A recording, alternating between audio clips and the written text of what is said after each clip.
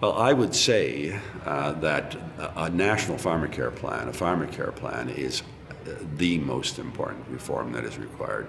I think there's an awareness by Canadians. They know that every time they go to pick up their prescriptions and they see the costs and maybe the drug quite doesn't work. But there just hasn't yet been the arrival or the stimulation of action to force the politicians, motivate the politicians, a better word, to do the job. What produces leaders to act is a tricky piece of business.